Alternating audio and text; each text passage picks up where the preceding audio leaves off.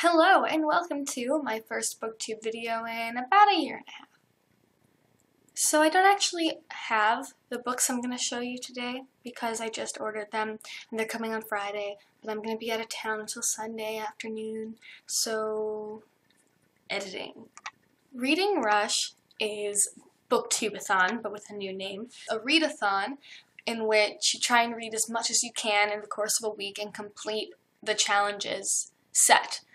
And I did it in 2016 and 2017, but not 2018 because I didn't have time to get all the books since I had been out of town until like the week before it started, and then the week of the actual readathon I had band camp, so it didn't work out. But now I'm back with more books to read and challenges to complete. The first book I'm going to read is Everyone's an Alien When You're an Alien Too. Everyone's an alien if you're an alien too, by Jomny Sun. And it's going to help me with debut novel and non-human character, because I'm pretty sure the main character is an alien, because, you know, the title. The second book I'm going to read is The Princess and the Fangirl by Ashley Poston. I believe I read Geekarella for Booktubeathon once, or did I just read Geekarella in general? I don't know. But I'm gonna use this to complete the book-to-movie adaptation challenge. But wait, Lexi, The Princess and the Fangirl doesn't have a movie. I know, I'm being creative and I'm gonna watch The Princess and the Pauper.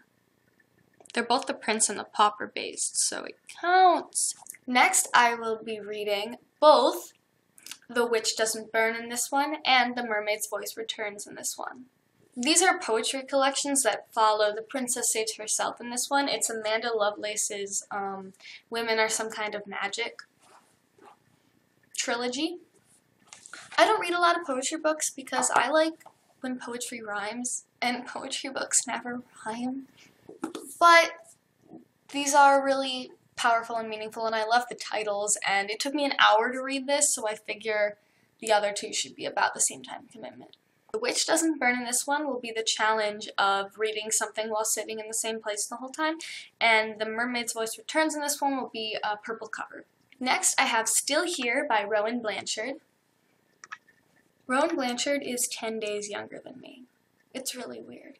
I think this book is kind of scrapbooky, so it should be a quick read, which is good because I have a couple more novels on this list, and so some of the quick reads, I can't snap, are good to have.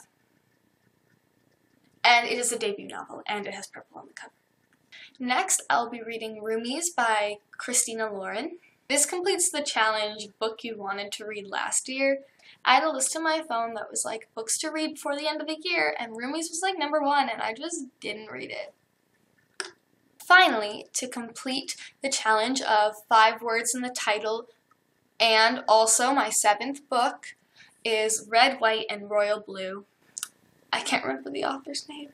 Red, White, and Royal Blue. Enter. Oh, that's shipped. Casey McQuiston.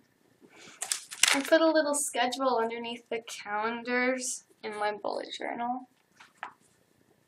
It's gonna be great. I'm excited to do Booktubeathon again. Reading Rush. I'm excited to do Reading Rush again. If somebody's watching this who's also doing Reading Rush, I'll have my link to my profile on their website in the description so you can friend me and it'll be great. Okay. Bye-bye.